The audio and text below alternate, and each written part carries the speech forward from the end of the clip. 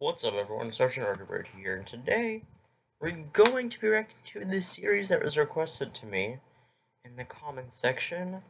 Caesar's Great Roman Civil War. Very interesting event. This happened at the later part of Rome's existence. So yeah, basically I think it was like a three-way civil war or something. I don't know too much about it, but it should be really interesting. 5 episodes of it. And yeah. Also, I looked back at one of my previous videos, how to design a tank destroyer, and somehow part 2 has like almost twice as many views as my part 1. I don't know how that happens. But yeah, if you guys watch part 2 of my videos, I suggest you watch part 1, you know, for the context. Anyways, let's get started with this video.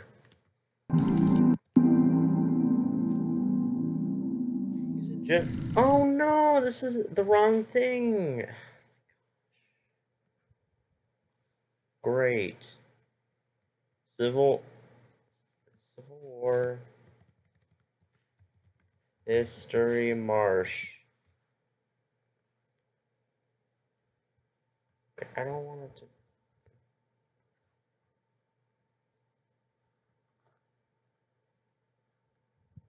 Okay, this is what we're... Okay, let's look at this. A Hoc Est Bellum HistoryMarche collaboration. Alright guys, so this is what we're gonna do. Hold on. Oops. Okay guys, so this is what we're gonna do.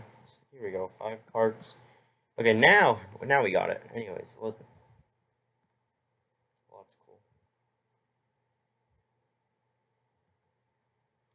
Yeah, let's get started. For real Hoc this Est time. Bellum HistoryMarche collaboration. I don't even know what that is. The year is 48 BCE. Julius. Oh, so it's not the later part of the Rome's existence. I'm thinking of the wrong civil war then, because there was like a bunch of different civil wars in Rome. Caesar is stationed at the city of Brundisium, waiting to cross the Adriatic Sea. He is after the Republican forces that retreated across the sea to Greece, led by his arch-rival, Pompey Magnus. I don't even know what that is. A pivotal conflict of ancient history was about to take place. And if ancient history documentaries are your for just 500 videos that are, and I think, and history, if you up. The previous year was a busy one for Julius Caesar. He had declared war on the Senate, marched on Rome, and proceeded to capture most of the Italian peninsula, constantly chasing after the Senate's forces. His civil war was a characteristic outcome of his personality. He was a man of an overgrown sense of worth and self-importance, and he would not allow a bunch of old bureaucrats to tell him what to do and when to do it, let alone willingly deprive himself of his political power by handing over his legions and rendering himself defenseless in the face of certain persecution and marginalization, or even imprisonment and murder. Because this was the situation he faced just before he embarked on a civil war, when the Senate specifically ordered him to disband his legions and forbade him to run for consul for a second time, something that would have stripped him of his legal immunity. Back in Brundisium, Caesar was contemplating a crossing, with 2 glaring problems in his mind. The first being his significantly inferior fleet in comparison with that of his enemies who were patrolling the area, and the second being the fact that sailing in winter is pretty risky in antiquity, since ancient ships could not cope well with the severe weather conditions. On the other hand, a passage through Illyricum would have been next to impossible. The delay would have been great, and the route was treacherous, full of perils and hostile local tribes. So, on the night of the 4th of January, or 6th of November, according to the modern calendar, Caesar, with 7 legions and 500 cavalry, crossed the Adriatic Sea and successfully avoided the patrols of the Republican Navy, landing somewhere to the south of Palest. Meanwhile, Pompey, who was stationed at the city of Beroea, was declared the supreme commander of the Republican forces, an appointment that gave him supreme authority over the forces of the Roman state. And it was at this stage that he left Beroea and began his march towards Epirus in order to station his legions within the winter quarters of the area. Caesar had pushed on through the ragged ground of the area in which he landed and came down upon two completely unsuspecting cities, Apollonia and Oricum. Oh god. The surprise was such that he captured them without any bloodshed. Really? Moving northwards, Caesar's strategic goal was becoming clear.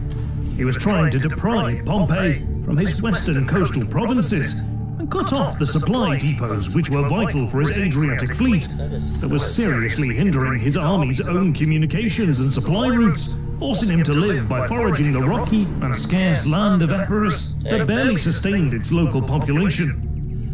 Pompey must have heard about Caesar's landing and immediately understood his intentions. He forced-marched his army in order to cut Caesar's northward advance, eventually managing to insert himself. When were the Punic Wars? We just got done reacting to the Punic Wars series. Apparently, the last Punic War happened, like, only 100 years or so before this. Which is very, very interesting. So this is, like, Rome looks so huge now, even though it's only been like 100 years.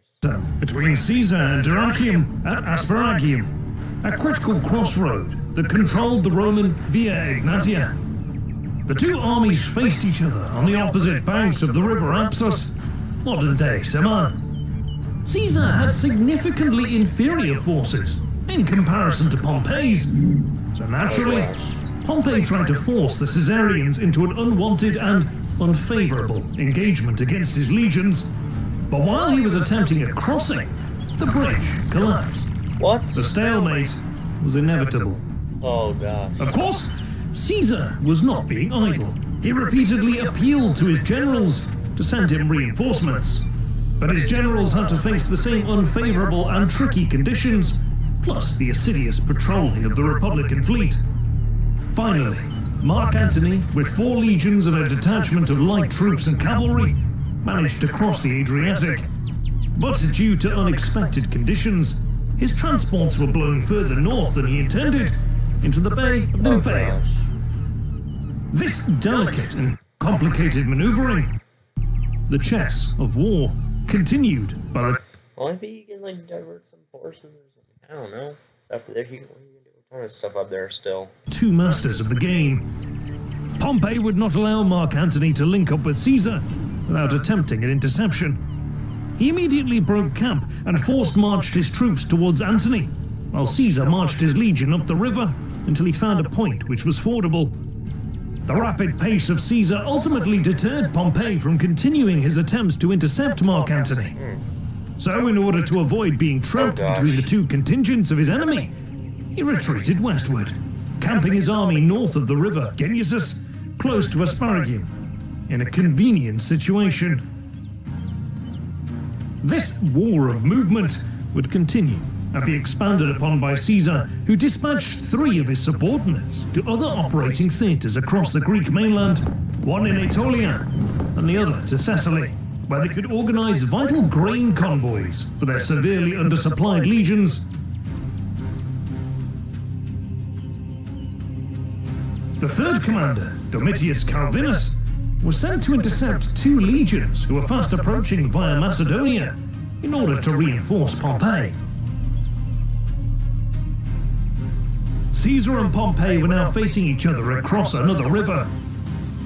These delaying tactics were immensely beneficial for Pompey, who could afford to fight a war of attrition since his supply situation was far superior and his control of the sea routes was uncontested and complete. On the other hand, Caesar needed to force a swift conclusion to the hostilities and to entrain a striking and decisive blow to his enemy. Time was running against him. In typical Caesarian fashion, he adopted a diversionary tactic, which was based on speed and surprise. He broke camp and marched his army eastwards, with the intention to deceive Pompey and hide his true destination, who thought that he was simply trying to relocate his legions towards an area that would be supplied more easily. But when Caesar found a fordable area, he crossed his legions and immediately headed towards Dyrrachium, a ragged and concealed path. Oh gosh. His objective?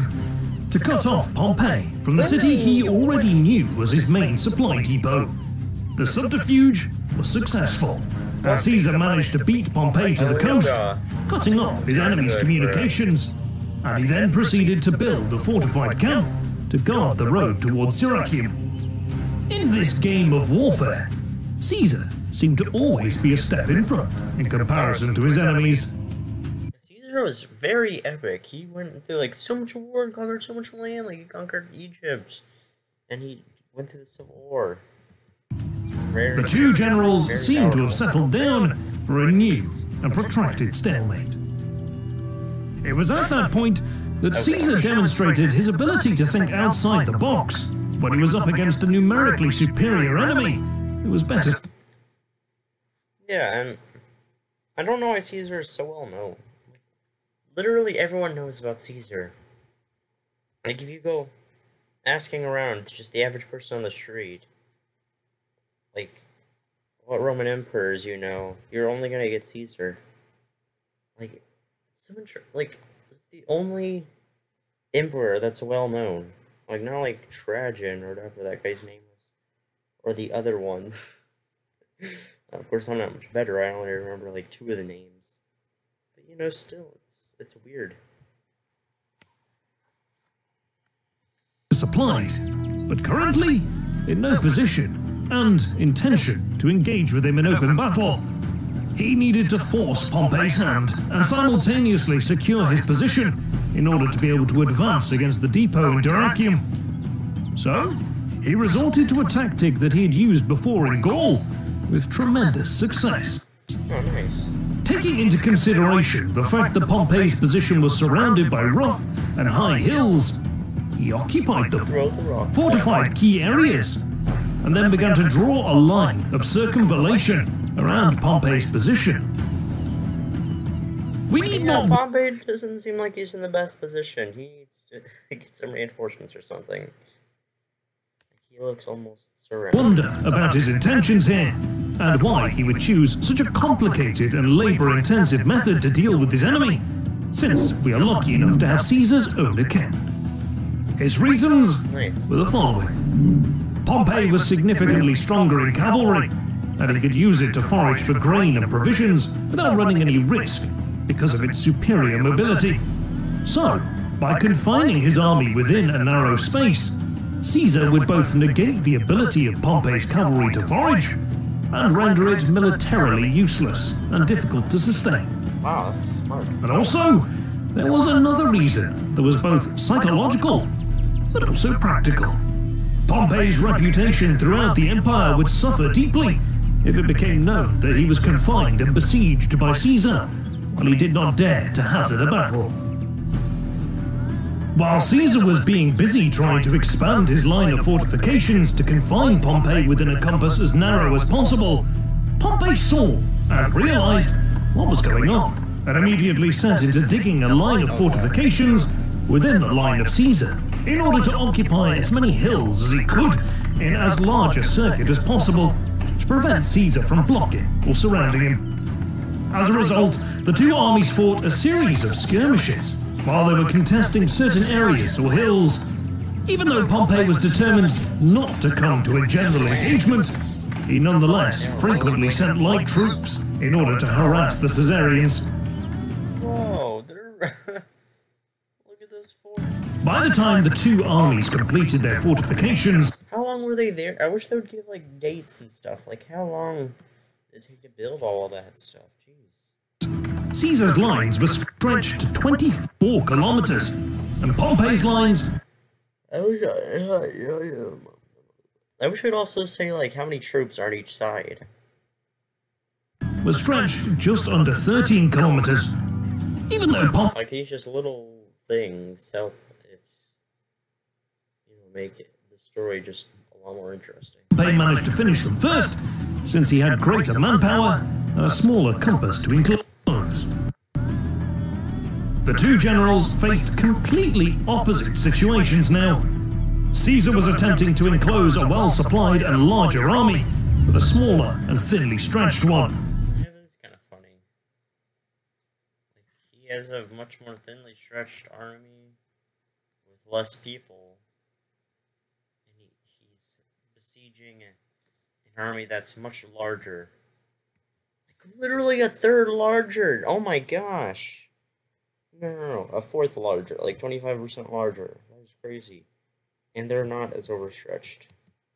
While Pompey was hemmed in within an enclosed area, without being able to maneuver or arrange. Yeah, there's like, what is Caesar supposed to do in this situation?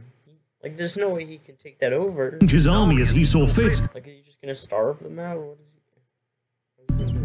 Pompey's large cavalry force and pack animals meant that the fodder was running out quickly, and soon his horses would be out of the battle, even though his ships were supplying him daily. Plus, there was a even worse water shortage, since Caesar had diverted the course of every river or stream that was running through Pompey's lines. The sporadic skirmishing did not cease, especially at night, during which the Pompeians were frequently emerging from their trenches to pepper with arrows areas that were lighted by fires of Caesarians who were on guard. After a while, the Caesarians were accustomed to this and learned to light their fires at one place and keep guard at another. By the beginning of June, Pompey needed to break the stalemate. He somehow misinformed Caesar to believe there was a faction within Dyrrachium.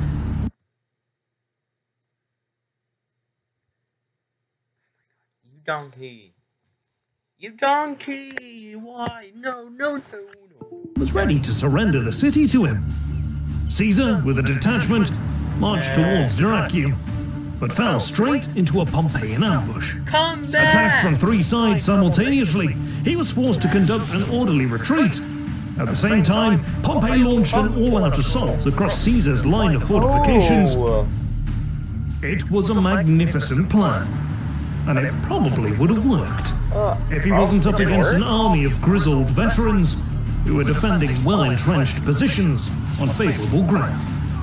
The Caesarians held until their general managed to return unharmed back to their lines. Well, you have to give it to the Romans. It's crazy. They held them out. They're being thinly stretched, and a bunch of their army gone, with their general gone, with not as many people at all. That was crazy. The whole struggle was desperate, as Caesar admits, even though his legion suffered superficial losses, 20 men in comparison with Pompey's 2,000. In one fort, they counted 30,000 arrows, which had been 30,000 thrown, and in the shield of one centurion were found 230 holes. What? Caesar would attempt to force a battle every single day afterward. He drew up his army on a level ground and offered Pompey battle, being careful to advance his legionaries just before the range of Pompey's siege engines and light troops. Pompey would try to save face and would draw his legions within the range of his siege engines and light troops in front of his fortifications, but so close to them that his rear line would almost touch the rampart. Wow. At some point, something unexpected happened. Oh gosh, why are they going back? Two officers of Caesar's Gallic cavalry defected to Pompey and Why? Why though? Why?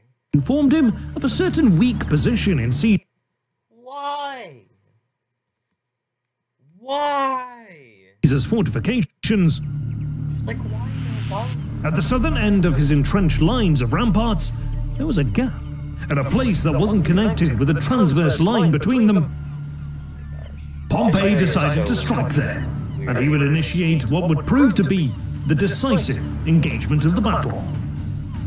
If they could barely hold on whenever they did an all-out attack on basically everywhere,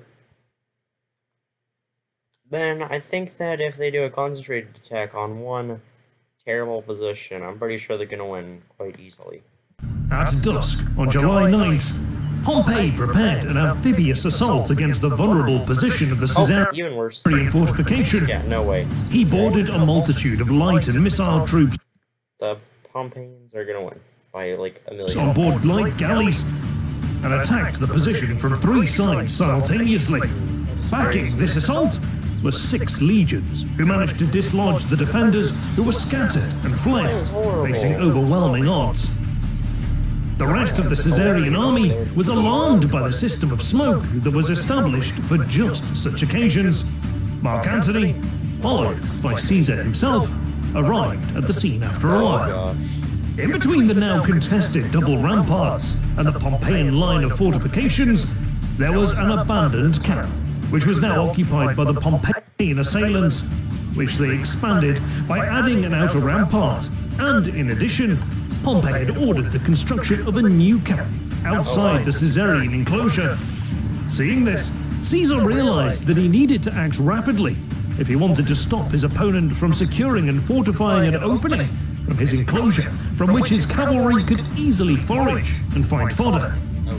He secretly gathered 33 cohorts, arranged them in 2 columns, and charged the fortified position of his enemy. The left wing of his attack column fell upon the unsuspecting Pompeians and managed to push them back, but the right wing followed along an extended palisade, which led towards the river Lesnikia. That delay was crucial for the outcome of the engagement. After a while, they realized that the palisade was not an extension of the fortified camp, and they broke through within the narrow space between the camp and the river. Pompey, seeing the critical situation his army was facing, gathered 5 legions from the outer camp and immediately sent them to relieve his cornered defenders, ordering his cavalry to charge head-on the right wing of the Caesarian attack column while it was squeezing itself through the leveled palisades. The Caesarian cavalry, which was the first to break through the palisade, noticed the significantly stronger Pompeian cavalry charging straight towards them. Fearing they were going to be trapped between the palisades and the camp, they broke and fled. Oh gosh. The panic spread to the infantry, and soon the right wing of the Caesarians was routed. The left wing, that was being successful up until that point, noticed what was happening, and fearing that it would be overwhelmed, broke and fled also. This cascade of panic was the critical point of the battle. Caesar's legionaries were crushed and squeezed through the choke points from which they came. The first legionaries who fell down a 10-feet-high ditch were trampled to death, and the rest fled for their lives. Even Caesar himself failed to stop the rout of his veterans, personally holding the legion's standard and urging them to stand their ground. According to Appian, the panic was so widespread that one signifier inverted his standard and tried to kill Caesar with it. A legionary from his German bodyguards was there and sliced off his hand, thus saving the general and changing the course of history. By the end of the engagement, the strategic initiative had shifted drastically in favor of Pompey, and Caesar, now realizing that his plan had failed and his siege lines were broken, ordered an immediate withdrawal so that his legions would be able to regroup. The casualty count was 32 centurions and tribunes, and 960 irreplaceable veterans for the Caesarian side. This would probably be the direst and most severe situation that Caesar ever faced. That day, the Caesarians abandoned their extensive fortifications. I remember, like, it might not seem like a ton, but they only had 30,000 over there, so it's a lot more than you'd think. And retreated southwards to regroup. The situation looked bleak for Caesar. But he wasn't over yet. Special thanks to Hoc. Oh, that's it? Okay, whatever. Well, thank you for watching, everyone. Tomorrow we'll be reacting to part 2 and 3. So, yeah, thank you for watching, everyone, and goodbye. Hello, everyone. If you enjoyed this video, make sure to like it and subscribe to my channel. And, you know, turn on the notification bell thingy. And if you didn't, then make sure to leave a thumbs down. But yeah, that would be greatly appreciated. And while you're at it, go ahead and watch my other videos. They're probably just as good, and if not better than this one right now. Except for my oldest videos, don't watch those. And, you know, subscribe to these people down here, my fellow sergeants. They're other YouTubers that I either know or I have in high regards. Yeah, even my cat agrees. So, thank you for watching, and have a great day.